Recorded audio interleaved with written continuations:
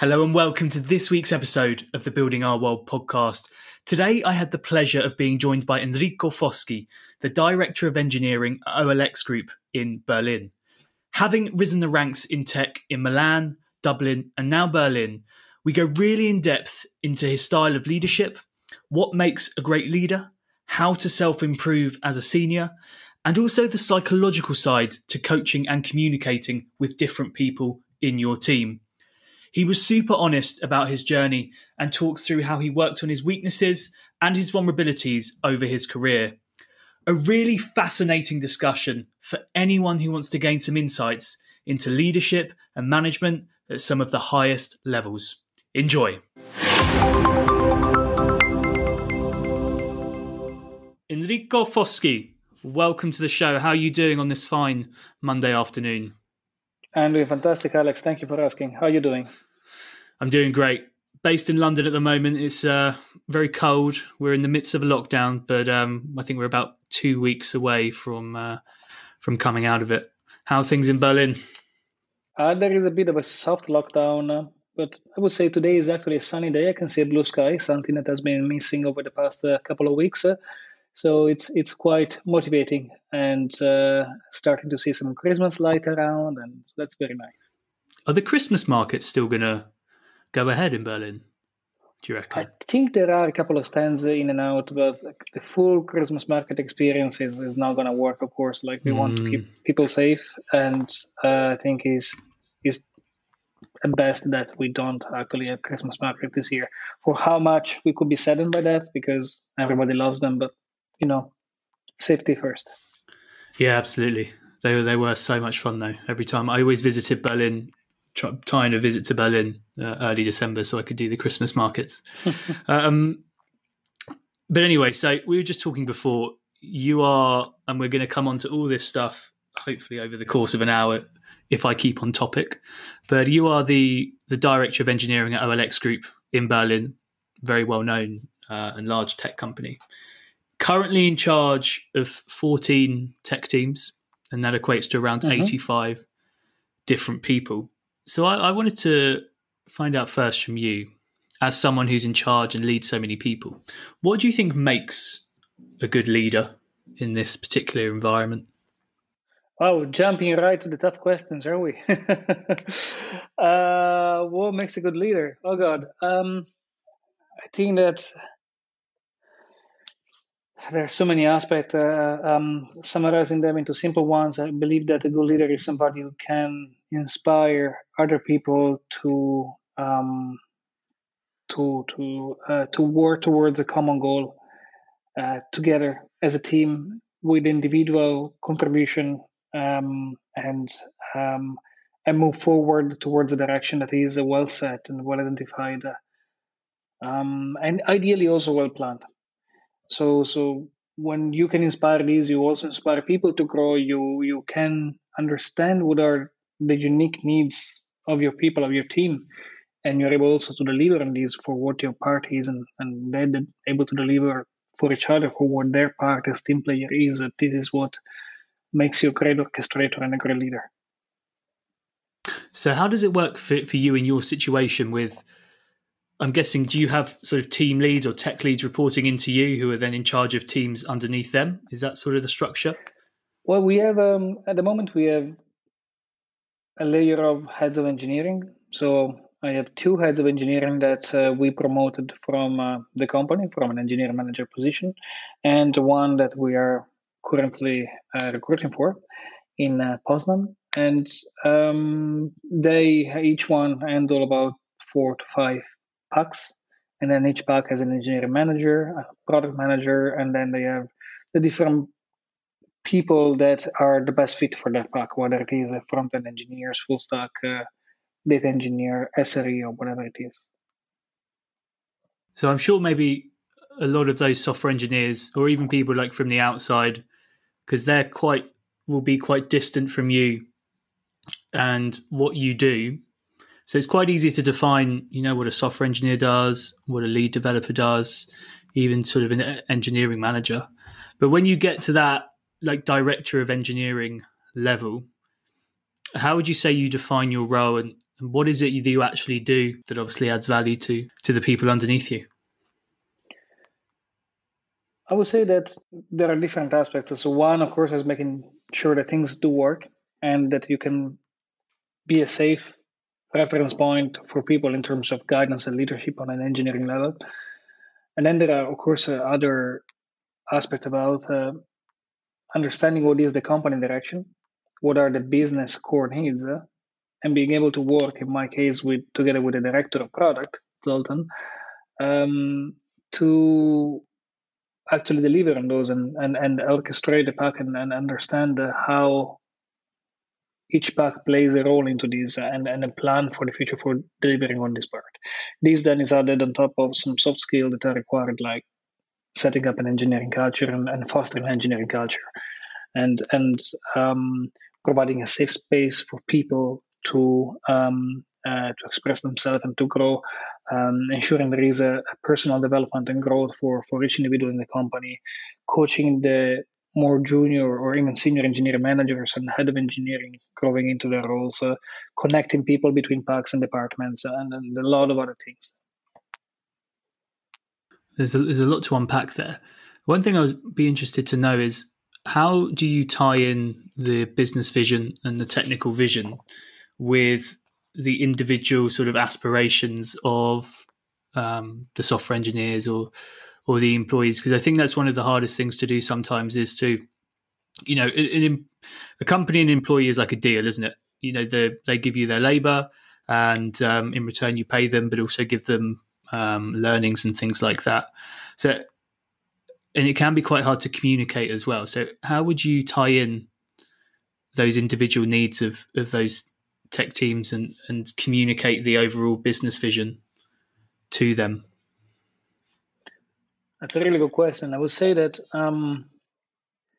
everybody's working in the company because somehow they believe in what we're doing. And as OLX in the marketplace, we are helping fostering business opportunities for all sort of people, for small businesses to just any kind of consumer. And when you believe in this, then you also have some sort of like implicit trust that you have in who is taking care of the business side. It could be from the managing director to all the people that actually work together with them to understand what are the needs of the customer. So our company is very customer centric. Customers is always our priority, and everything starts from there eventually. So we find out, okay, what are the main needs, the core needs of our customers. So let's try to understand where we can add value, where we can solve problems, and from these translate it into where we can see each pack purposefully kind of like chip in and play their part. Regarding the needs of the teams, each pack has some sort of like as a mix of like hopes and desires of areas they can work on. We have, for example, we have an amazing search and relevance pack that is working on a set of texts that allow them to leverage more on machine learning models and algorithms to predict what users may actually want to could be interested about. And obviously this is also like a mix that it's something that is fantastic, because it's a mix between what the business actually needs, because and this is something that when we nail actually delivers a lot of value, and what the tech team actually wants to work on, because it's exciting, because it's new, and because it's purposeful. In another situation, you have maybe some more nitty-gritty work that needs to be done, like trying to take some piece of the platform away from a legacy system and into a new system. And maybe some of this work is not as exciting, but at the same time, it's something that is required for us as an investment into the future. So as long as there is purpose, back to the original answer, and as long as everybody can see that their own contribution is actually delivering some sort of value or investment or solving problems to users, then this does fit the need with the kind of people that we hire. It's so interesting, because obviously pretty much my whole job is speaking to software engineers who want to leave their companies, and it can be for a whole host of reasons. But there's a few things that always come up, and that is no use of, or how should I say this? They're not using the most modern technologies to keep them up to date, and they want to move for that. Usual stuff like working culture and pay as well. But one thing that seems to come up a lot, and I don't know whether it's because Berlin is home to hypergrowth, but there's been a lot of cases where they will work on something and it won't even get released, or they'll have to switch projects, and they've been working on something for like three weeks or a month, and then there's a decision from the top and they go, scrap that project, we're going in this direction now, and they're constantly shifting. That seems to be a reason that comes up a lot. I'm guessing that from what you've just said, that would never happen at OLX, but is that something you're ever aware of? Oh, no, of course it does happen in OLX. It happens in every single company. I will be lying otherwise. It's not about. I think that it's impossible to avoid this situation. To be fair, managing change is one of the most difficult things. It feels that sometimes we're playing poker, and we can decide whether to keep investing or to just call it a hand and fold, and call it a loss and a waste in some ways. Why? What is the biggest waste? It's not the fact that we have been. Just the fact that we've been investing time and people into working on something that will never be released, because you can question, of course, that the learning that has gone into that. But more about the fact that what we every time you introduce change, you introduce a disruption, and the disruption, first of all, cuts off the investment that everybody was chipping in to see a purposeful result. And again, I am a strong believer that purpose in terms of solving problems and delivering value is what motivates people most. So when people work on a long term for a feature, they are investing time and energy because they want to see the purpose delivery at the end. So when there is a change on that and this doesn't happen, of course, we cut off the investment and we call it a loss for everybody. Plus, the disruption is actually going to add a little bit of mistrust into whatever next thing you're going to be working on, because you are going to be a little bit afraid to put in the same level of commitments or more, given the fact that these things may change as well. So it does not only bring a very high cost to cut things and to change things at the moment, but also brings a very high cost actually that needs to be paid off in many installments in the future. I think that these things is unavoidable, and communication here is key for making things happen. I mean, employee, company is a relationship like any relationship. Open communication, vulnerability on both sides, and it can be vulnerability also on the leadership side, saying, "Hey, we actually screwed up. We thought that it was like this, but we missed up this point, and we need to all make a decision that we know is a big cost, but it's the best decision that we can make at the moment. Otherwise, going ahead this direction will actually bring the company down to a worse spot in the future." So I think that when the communication is there, is open and is honest and is trustful, then this will not help maybe with the emotion that will come up out of losing something, because these are just natural human emotions, but it will come up with a trust that will not be hindered by what happened, especially if this comes also with this is why this happened and this is what we will do to make sure that it will not happen again. This is a very critical component. And again, comparing employee and company to actual relationship, when you have when you're making mistakes, when something happens with your partner, how you tend to apologize and then you say, okay, I will not do it again. This is why I learned that this affected you or why this hurt you or whatever. And I will make sure that this will not happen again. And when this communication comes from a company, then the trust can still be there. And then, of course, if the same thing happens without some sort of follow-up, then, of course, trust is hindered as well. Well, it's amazing how many companies don't follow that sort of line of communication. I often think that, most companies and most board directors and everything like that, when you hear about these projects being pulled or things going badly wrong or mismanaged, they're not like bad people trying to do bad things, but the communication and the messaging is so important, and can be so easily done. You see the same in politics as well. It's most governments probably on the whole are trying to do their best to do good policies, but their messaging and the way they sort of set their tone, for example, as means that that they're definitely portrayed in a bad way. So one In thing politics is a bit different. In politics, if somebody says we actually screwed up, I'm sorry about this would be heavily used against them because it's always a race, it's always a competition. In companies, the moment you don't do this, then you're actually gonna get the worst because and it's difficult. I mean, it's many leaders don't go down this path because this is really difficult communication, and it requires that you as a leader need to be okay with being vulnerable, and that's where strength comes also from being okay with your vulnerabilities and with your openness to your people. So coming on to that, how, because you are so senior within the company, how are you becoming like a better version of yourself? How are you, because it is quite easy, even if you're being self-reflective, to think everything you're doing is going well, and you can be blindsided by things.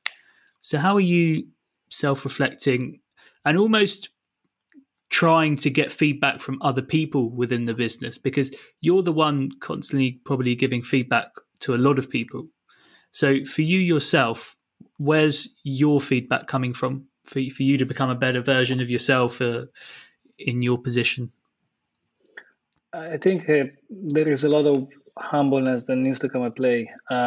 Personally, I know that I have a lot of areas where I need to improve, a lot of areas where I've improved in the past, and um, it's about, like, first of all, accepting that you are in this position means you have a responsibility. You can deliver in this position, or you may not. Just like work really hard to make sure that you can. Um, but also, it doesn't mean that you are in this position because you are better than other people necessarily. You can be on many levels. Other people may be way better off than you, and anybody can teach you something. And keeping this approach is what helps you not fall back into bad patterns or fostering your unconscious bias that with authority it may come in as well. Like I've seen people going through the imposter syndrome, and people going through the authority unconscious bias, where there is this belief that the higher the authority you have, the more right you tend to be. And those are equally very dangerous in leadership.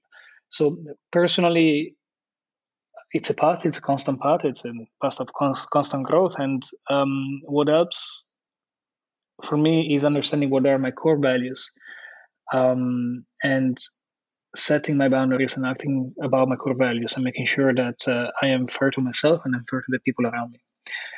And accepting the fact that my core values sometimes may not match the company, may not match the team, may not match the situation. But as long as I act by what I believe makes me being a consistent person and leader, then I can work on my brand, I can work on my persona, I can work on the way I work with people.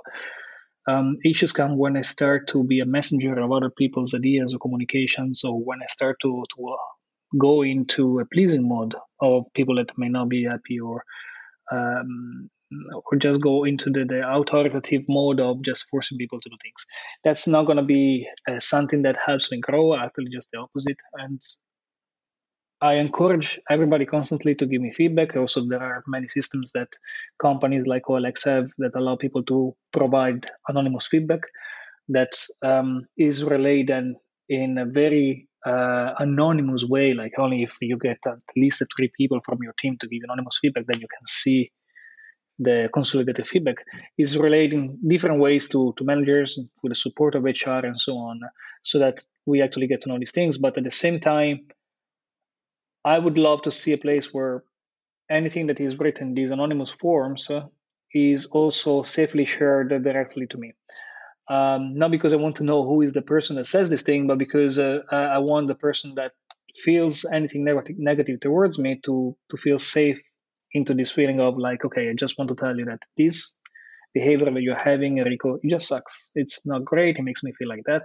And then, of course, it's up to me to actually see how I get perceived, and then use that feedback as introspection of whether this is something that I accept as a part of myself, as a part of my values, or is something that is just maybe my personality, and my personality in some situation may end up not fitting with somebody else. So it's not necessarily an easy process, but it's something that has always been rewarding proportionally to the effort that you put in. But that is so difficult in practice, isn't it? Because if you've been working with someone for a long time and all of a sudden they come to you with a personality trait you have, or there's been certain things that you've been doing, it can be quite hard to take. We're all humans. We've all got an ego, whether we like it or not. So, is that something you've had to work on, or is there anything that you've done to maybe handle those situations better? Oh, no, of course, yeah. I think that I've been going through a path of constant improvement, and I started leading teams when I was 19. I was very unequipped at that point. At that point, I was actually the kind of manager and boss that was using authority to drive people to get things done. Of course, luckily I always assumed that purpose was delivery motivation, but at the same time, when it is about engagement and improving yourself, if you don't open yourself up for feedback, then this is not going to help you. So the ego, usually a strong ego, usually comes up also with a strong insecurity, and that's what was very predominant at the very early phases of my leadership career. This strong insecurity then shifted the authoritative style leadership, like I am your boss, so you do as I said. It is terrible. Towards should I be your boss? Am I entitled to be your boss? To some sort of like strong imposter syndrome, and then eventually like realizing, well, let's look back at experience of everything that has been done, and well, actually, that kind of makes sense. I'm having a proper self-worth, self-esteem now. I believe that I'm in the right position. Let me deliver on that. But it took a hell of a lot of time and in years to get to this point. So the ego is always there, especially with promotions. It comes this sort of like dynamic in a company where even whether you would never want this to be the case, people around you will treat you differently. I have to be very careful these days, even in OLX, and it is a very flat hierarchical company. Um, in a way, I express my opinions, or in a way, I question things, in a way, I ask for information, because it doesn't come from me as an ex-engineer or whatever. It comes from me as the director, and so it almost comes with a questioning, almost comes with a bias of a strong weighted opinion that other people feel maybe not as confident to discuss, to debate. So you just need to be really, really careful in these moments, and not just be aware of your ego, but also of the perceived ego that other people have of you because of your authority. It's so fascinating, and you mentioned what happened in your 20s as well, because a lot of people, and I can kind of relate to this in a way from my previous job when I sort of rose up the ranks and entered into management really quickly. If you have a certain amount of success in your career, you don't you in a weird way, you kind of stop chasing and you stop trying to looking at the ladder, like looking upwards. It's very easy to do that, and all of a sudden you're in a place where you've got a bit of success and some authority and management, and you're doing well, and you're trying to hold on to it, and you almost go into like a losing mentality where you're not trying to gain anymore. You're trying to hold on to the status you have within a company. And I think for a lot of young people who enter into management, and I think I'll definitely count myself in that, although it wasn't that long ago, it's definitely something that people aren't aware of. Yeah, I believe so. But the interesting part that I tend to believe now is that this is not like, oh, this is something that I used to do, and now I'm so much better off. I think that these are personality states that we have, and we are unlikely to get rid of them in the long term. We're likely gonna always have to deal with them in our life, because I mean, if you look also at in the humanitarian branch of psychology, it kind of like teaches you that these states have been settled themselves in the first 4 to 6 years of life. So for us, it's about understanding and being self-aware first of these states, and why we feel this way, why we feel insecure, why we feel this ego just driving our reactions, and then being aware of how to actually react to these and how to let our states control our emotions and our reactions and how to be ourselves rationally driving things. Because it will happen again. It happens to me again from time to time. There is that day where your mood are particularly low, or something on the side of work happened that just drains your energy. It will just happen again that these things will come up, that you will still have the imposter syndrome, you will still have a little bit of ego, you will still have all of these things. And I believe that the important thing is about not avoiding these things, but making sure that you can actually deal with these things, understand where these things are in the way, and understands where why you maybe are taking things and perceiving things in a way that is not necessarily the way things are. So when you are aware of your emotions in the moment, then you can also like better understand how why you are perceiving things, why you're communicating in a certain way, maybe even being perceived in a certain way. But I feel we're going more into the branch of psychology now than engineering leadership. Well, I love psychology. I think it's absolutely fascinating. What you say about being aware of stuff, that's very big in mindfulness and meditations, isn't it? I'm not like a big meditator. I probably should do more, but the one thing they say is that, don't try to stop thinking about stuff. Don't try and shut things down and anxieties down or anything like that. Just see the thoughts, visualize the thoughts, be aware of it, and just kind of accept it and let it kind of run through.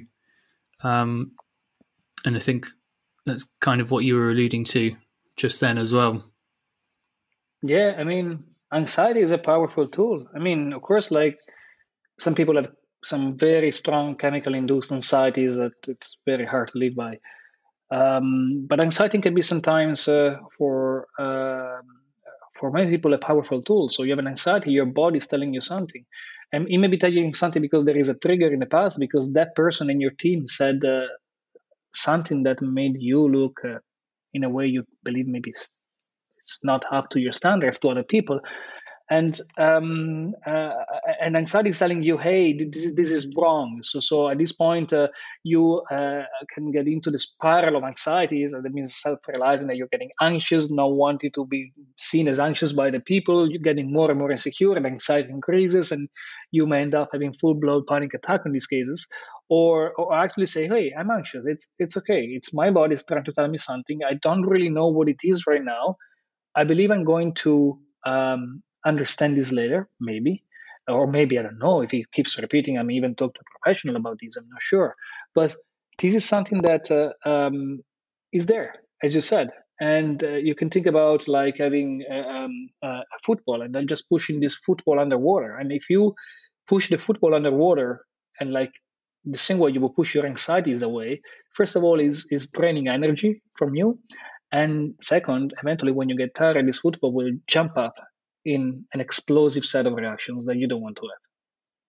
And as a leader, as a person that deals with people and is supposed to drive people and lead people, you don't have to be perfect. You're going to have all of these problems and you're going to mess up many times. But you need to put a focus on self improvements, on self awareness, on self esteem, on being able to understand and better react to your emotional states so that your team can then benefit from this. Not only your team, it's actually everybody around you. But that's one of the best things I realized about being when I went into management is that any growth in management actually became a natural growth in life rather than when I was an engineer and coder. I'm just learning a new tech or mastering something different in technology was not necessarily helping me with my relationships. So you talk about understanding yourself and being self-reflective on yourself. One thing about being a manager is you have to understand other people. You have to understand your team. But personalities can be so different. It's like the old football manager analogy. If someone has a bad performance, do you go for them and tell them to up their game, or do you put an arm around them? It's hard to put it in terms for you, but say, I don't know, a software engineer produces not a great piece of work. Do you go after them, or do you bring them in and say, this wasn't good enough? is everything okay? Is everything okay in your life or everything like that? Do you tend to try to approach things differently with different people? I I think it's kind of a must. I'm not sure if I intend to, but it comes kind of naturally. I would talk to my partner in a different way. I would talk to a friend in a different way. I would talk to a colleague, and it's not just about relationship status. It's also about the kind of person that they are. With some people, and this is not maybe something that gets right the first time, but comes after a relationship is being built. It takes months. But with some people, they need more of somebody that basically tells them, "Hey, stop it. You actually have everything you need to get these things to success. So just please, just stop whatever you're doing now. Stand up and get this done." And they need a little bit of a harsh approach on these things. Other people needs to be sharing first a little bit more about what are the issues, and they need more of a pat on the back approach, where the thing that is very dangerous with the pat on the back is that you don't want to enter into a dependable relationship where they always somehow need this sort of encouragement. So eventually, I'm a strong believer that people need to start believing in themselves to be able to actually perform. And this belief needs to come from themselves. You can help them in this. You can help them untap this potential within themselves, but you cannot provide this yourself. If they come to you asking for safety, asking for a reassurance of their worth. Maybe it's okay one time, but when this becomes a pattern, that you become you're entering into a dependable relationship, and that makes them not performing well unless you keep giving this thing. So I believe that your job here is being able to untap their potential and their ability to believe in themselves and being able to deliver, and that's why purpose is so important.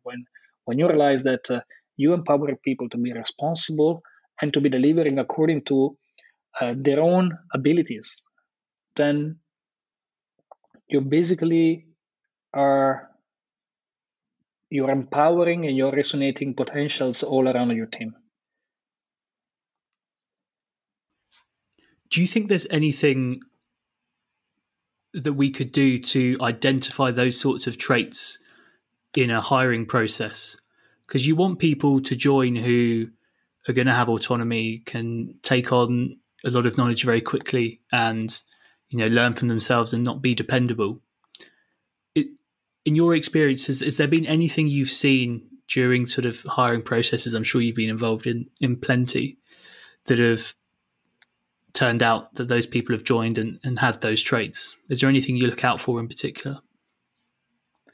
I wouldn't make this a general objective rule. I personally, and this could also be a bias on myself, but I personally prefer to work with people who show a lot of proactiveness in the interview process. When I interview people, um, I tend to basically leave out options so that they can present themselves in the interview with the minimum amount of preparation required, or they come extremely well prepared on what the position is, how the company is working.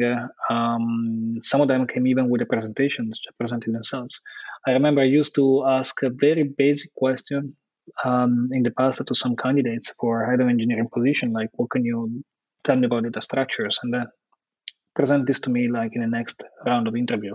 And some of them were coming and just replying a 2 lines explanation they were finding on a textbook, and other people were just giving us a full presentation on what data structures are, what is the difference between Python 3.5 and 3.6 and data structures processing, and then all of these detailed, nerdy, passionate parts of the conversation that actually made it look like they actually were passionate about what they were presenting. They were motivated about what they were doing, and they were looking for a place where this passion could be fostered into actual purposeful commitment. And when I see this is something that really gets me, and I really tend to reward these people. And then really, it's for me, it's also about the fact of how much these people, how much a candidate puts themselves as a center of focus, and how they dealt with conflict in the past, what kind of conflict they had, how they dealt and how they with them and how what they did to prevent these things from happening again. You can hear the textbook thing about somebody having to pacify other two people, but you sometimes tend to be hearing also some person not being afraid of showing a vulnerability and saying, actually, this is what I did in the past. There was a part of me and the part of the other person. In my part, I actually did this thing. This was a behavior I was not happy with, and I worked on myself to actually change it. And I believe that this thing did not happen again. I don't think it will happen again because of X, Y, and Z. And there is obviously a little bit of um, genuinity that you can always spot during a conversation to see whether somebody is just tricking you or not. When it comes to the technical side of things, then, away from the personality side of things, what do you think makes an incredible software engineer?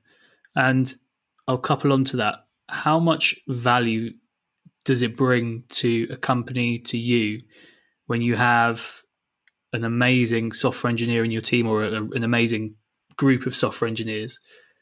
How much difference does it make? Because as a recruiter, obviously I work and build tech teams for people. But sometimes being on the agency side, it's one of the downsides of being agency is that it's really hard to really see the impact and to feel the impact and to get that sort of tangible, see those tangible results. So yeah, what makes an incredible software engineer, and how much value does it bring to you in your role when you have a group of them? I believe one of the most important skills that I look in people, um, of course, like going beyond you can actually code, you can actually get the task done. That is a bit of a more of a check, a basic check rather than the main driver. Is how well of team players they are. I mean, there have been a lot of research that showed, a very big one from Google as well, that the most performing teams are the ones that have a safe space in them. And the safe space is coming from being able to accept the diversity of each one of us and being able to include everybody in the conversation. So the most important skill that an engineer or any member of the team needs to bring to the table is basically embody these diversity and inclusion skills that allow this person to be a great contribution to the team and not just somebody that could be the best amazing genius, but just that nobody wants to work with, because this is not going to really help anything beyond the two people startup. Um, so being able to work with a team, and then of course, like there needs to be a passion for what you're doing. There needs to be a mix between a healthy passion for the kind of work that you're doing, that the kind of like tech that you're using, but also an interest for trying and pursuing with curiosity new horizons and getting out of the comfort zone on your tech and getting into an exploration area where you can actually learn, develop new skills, and also use them, regardless whether these were maybe something that you wanted or not. Because sometimes most of the things that we tend to like the most are the ones that we didn't even realize that we wanted. So sometimes the things that we need are not necessarily the ones that we want, and we need some external factor, whether it is the company needing you to try new tech, or to get something done that nobody else can, and sometimes we need this new contribution to actually being able to push us away from the comfort zone and actually getting into, oh, I need to learn this, and actually I may end up liking this a lot, or if not, I may just be able to get some learning out of it, and use my curiosity to still make this a pleasant experience. And then I can teach this to other people as well, and I can share and I can play within my team to make sure that this is not just something that I keep to myself egoistically and selfishly, but it's something that I can help and make a big contribution to the company. So these kind of people are the ones that I believe could be some of the best engineers that we have. One thing we haven't covered yet, I realise we're like, God, time flies. We're like 40 minutes in. I wanted to come back to your kind of background itself. So how did you actually end up in tech in the first place? I believe that, if I have to be honestly speaking, I ended up in tech when I was started when coding on Basic when I was 10 or 12. I can't remember, mostly because my brother was teaching me how to do it. I didn't have any game, any console, and the only way to play was to recode all these games that I was finding in the big old computer guides, line by line into the ZX Spectrum or Basic, and just play on these games that I was able to code myself. And then it was like, wow, I can actually create things, and as a kid, this is fantastic. It's not as different from Lego. Back then, though, it must have been so rare to have that curiosity to code. Obviously, you said your brother taught you, but even now, coding is much more. I don't even want to use the word mainstream because it's not. I think 0.3% of the world's population can code. But back then, was it quite a rare thing for someone to do at that age? I think it was very geeky. My brother was extremely geeky at that time, and I was very lucky for that. And I was very lucky for the fact that my brother, 9 years older, has a very fatherly approach towards me. So he wanted to share things with me, he wanted to teach me things. I don't think that without him, I would be where I am now. So I think it's been it is like a huge luck factor on my side. And then from there, was it computer science you studied at university? Actually, no. I ended up doing mechanical engineering as in Italy. I mean, at that time, I looked at all the courses in computer science, and there was really little for the way courses were structured in Italy, North Italy, that I could learn that I didn't know already, and I saw that to be potentially wasted. So I started taking over a mechanical engineering course that 1.5 years in, I actually dropped because of I had my own company that was going pretty well. So I had to continue make a decision whether I continue working on my company or I continue my studies and close my company. I couldn't manage to do both things at the same time. Both of them were very demanding. And I made a decision that eventually got me where I am now. So I saw you went over to Dublin, and that's where you first got into sort of tech leadership. Actually, I started leading a team in Italy when my company was somehow incorporated into an advertising corporations, and I had to create the first digital team in this advertising company, focusing on TV and offline advertising, and going into web advertising, web projects. So I had to create the first digital team, and that's where I was 21 with a team of 15 people. Some of them twice as old as me as I was, and that was a very awkward situation for me, I have to say, but where I had to go with pushing my confidence quite a lot to actually survive. Then I went to Dublin 1 year after, where I stayed for 7 years, worked in different environments, from startups to some corps like Microsoft and Bank of America.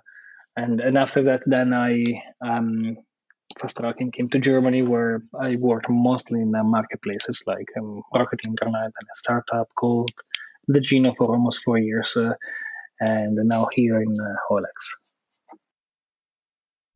Your first role in Berlin was Rocket Internet. Correct. From what I could see, yeah, that must have been quite a big deal then, because was that like 2015, and Mm-hmm. there weren't many companies. Well, they were just starting to come up, maybe, but Berlin tech was still a pretty small place, I'd say, in 2015. What was the draw to Berlin, and how have you seen it change over the last few years?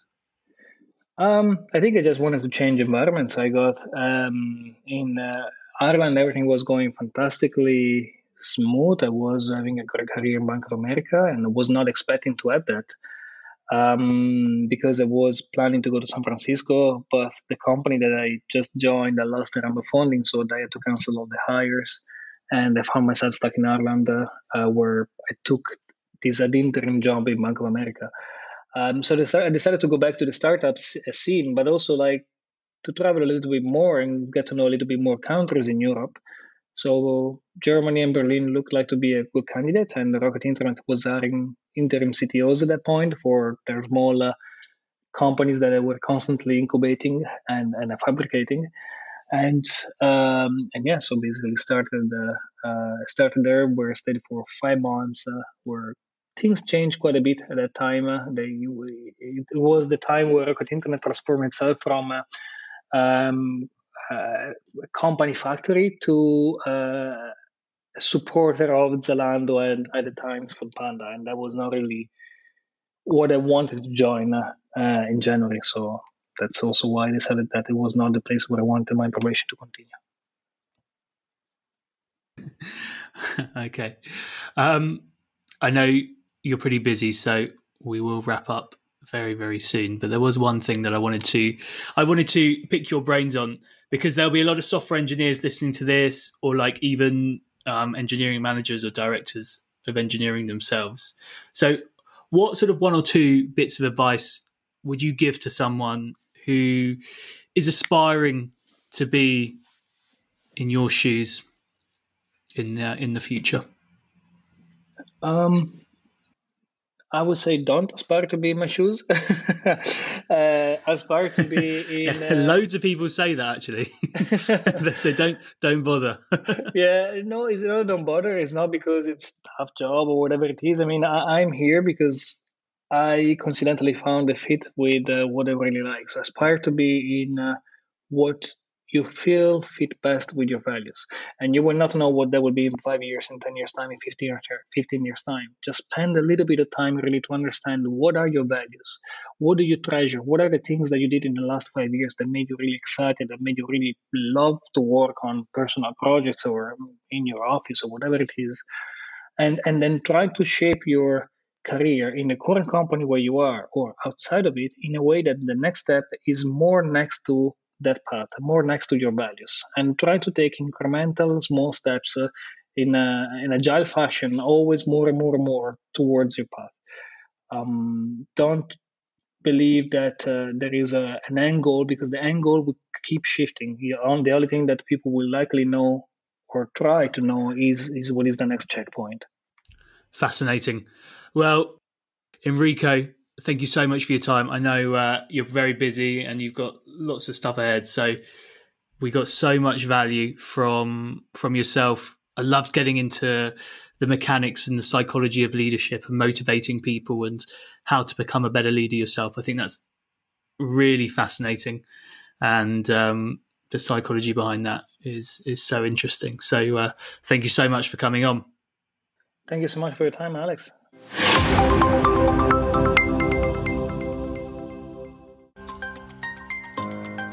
Thank you so much for listening to the Building Our World podcast. To show your support and to stay up to date, then be sure to hit that subscribe button. Until then, I'll see you next time. Bye-bye.